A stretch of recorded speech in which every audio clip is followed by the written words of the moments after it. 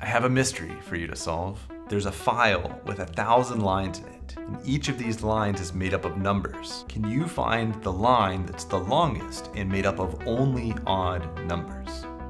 In this video, you'll learn the repeats operator of regular expressions.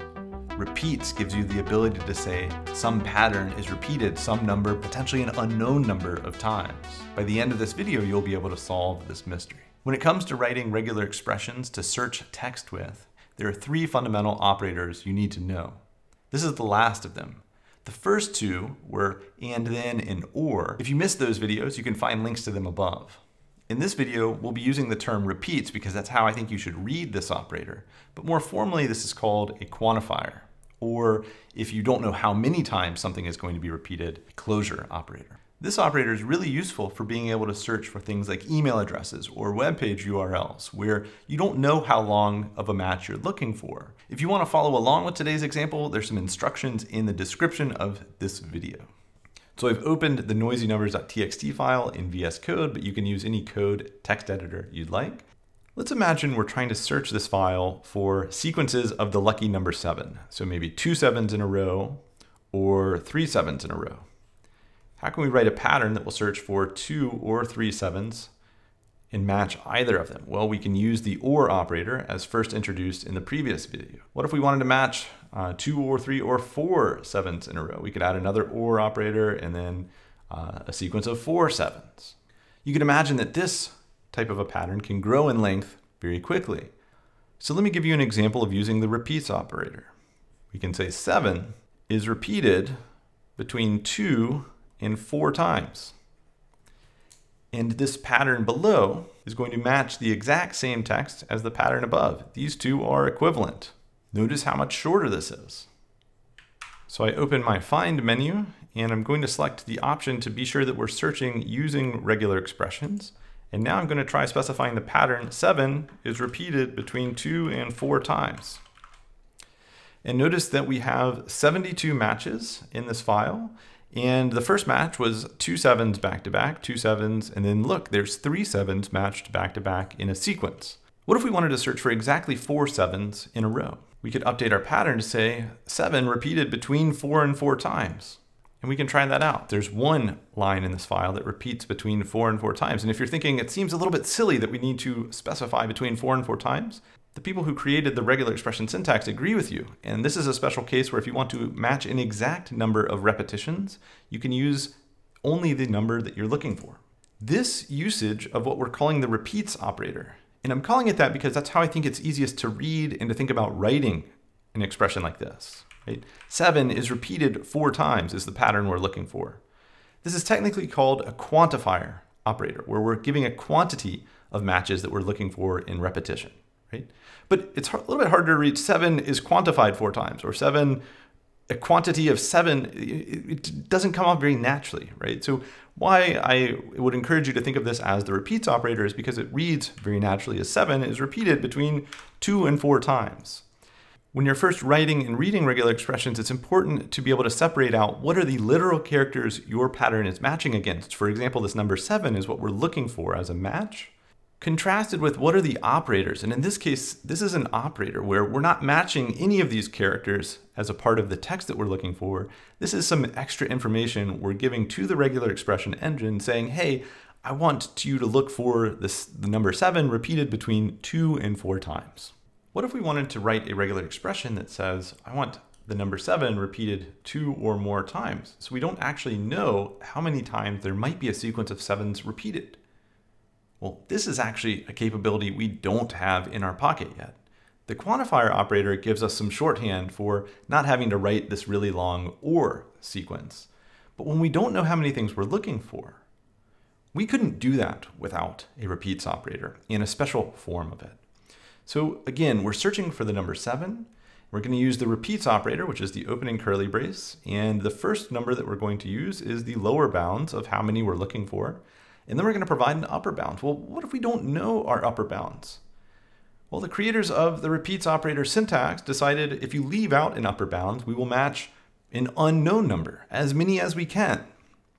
So this pattern says 7 is repeated 2 or more times. Let's try it out. And notice that this matches the same number of patterns as we had before because we don't have any lines that have more than 4 7s in it. But let's try adding one. Let's try adding a really lucky line here. So lots of 7s in a row. And notice that if I am searching my matches, that one matches just fine. This use of the repeats operator, where we don't have an upper bound, where we're going to match as many repetitions as we can as possible, is fundamentally a new capability that we didn't have using the or operator or the and then operator. This is where we get a really new capability. What if we wanted to look in our text for patterns like 1 2 1 2 or 1 2 1 2 1 2, and you get the point. Repetitions of 2 or more, 1 followed by 2. Our first attempt at writing this pattern might look something like 1 and then 2 is repeated 2 or more times, right? However, the repeats operator has a precedence that is higher than the and then operator, which we talked about in the first video.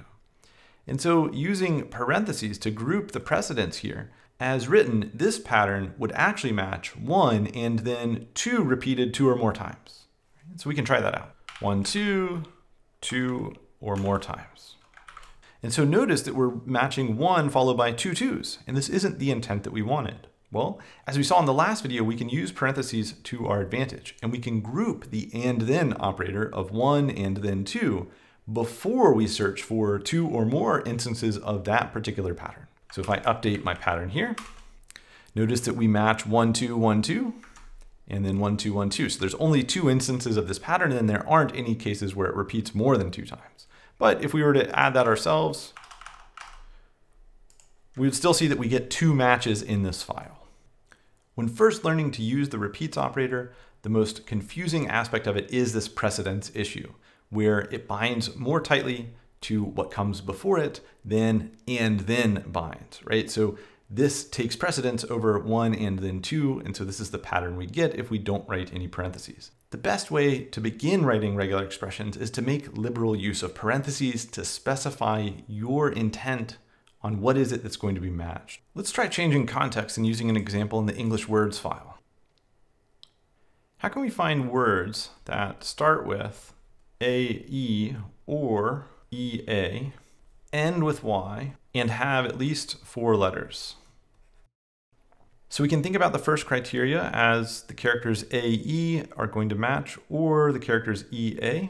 And in the last video, we learned about the or operator. We can say either AE or EA, and we can use the beginning of line anchor to say a line will start with either AE or EA, and we've successfully encoded the first criteria. The second criteria, end with a Y, we can use the character literal Y and then the special character end of line to match a line that ends in the character Y. So how about that last piece of criteria, greater than or equal to 4 letters? Well, if we're starting out with 2 letters and we're ending with 1 letter, that means that we need to match 1 or more characters in the middle, and we don't really care what they are. In the first video, we learned about the dot special character, which will match any character except for a new line. And in this video, we learned about repetitions. So we can say match any character 1 or more times. So let's try this out. And we can read this as the beginning of the line, and then AE or EA, and then any character repeated 1 or more times, and then Y, and then the end of line. And notice there are 71 words in our dictionary that match this particular pattern. And we can see that the words vary in length. We're not specifying exactly how many times any character is matched. So as a recap, we can take any regular expression and just after it, if we add the curly braces and then some lower bound number of repetitions and some higher bound number of repetitions optionally, like that could be left off to find an unknown number of repetitions, this is how we make use of the repeats operator. I want to emphasize how important it is to use parentheses around the regular expression you're looking for repetitions of if you're looking for more than just a single character. Outside of a classroom, it's hard for me to gauge whether this made sense or not. So if this made sense to you, please leave a thumbs up, or if you have specific questions or are looking for some clarity on something I said, leave a comment in the comments below and I'll try and get back to you as soon as I can. You now know the 3 fundamental operators available to you when searching text using regular expressions. Next, we're going to learn how to search and replace in text using regular expressions by introducing one additional capability called capturing groups. And they're closely related to how we use parentheses in our patterns. But before you move on to the next subject, I would encourage you to try to solve today's mystery. Can you find the line of this noisy numbers file that is made up entirely of odd digits? You'll find a link to where I explain the solution to this just above here on the right. Otherwise, I hope you'll join me in the next video where we introduce capturing groups. I'm Chris Jordan. I'm a professor who teaches computer science, and on this YouTube channel, I'm hoping to introduce some fundamental concepts in a way that you can follow along with. If you're up for that, I hope you'll subscribe to the channel, and I'll see you back here next time.